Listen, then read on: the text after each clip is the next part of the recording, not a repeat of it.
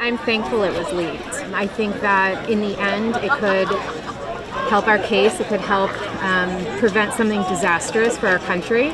So my concern really isn't hunting down who leaked it. My concern is making sure that this does not go through.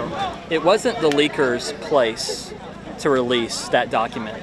That is the responsibility of the justices, which have been voted on, confirmed, placed in those positions. It was a great upset in authority, and I believe that there does need to be strict repercussions on the leaker. Yeah, so there's a lot that we don't know about exactly what happened here or how this draft document made its way to Politico and out to the general public.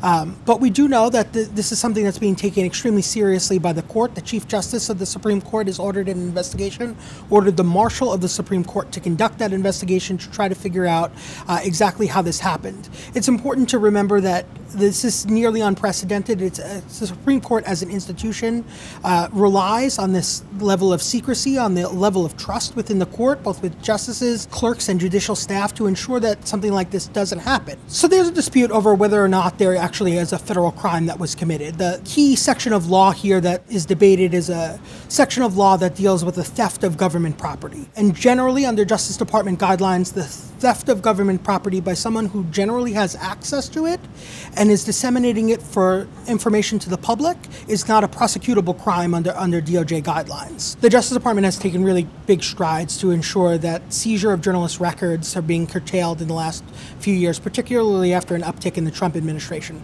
Attorney General Merrick Garland had ordered federal prosecutors not to use compulsory process, so subpoenas or warrants to obtain information specifically from journalists and leak investigations.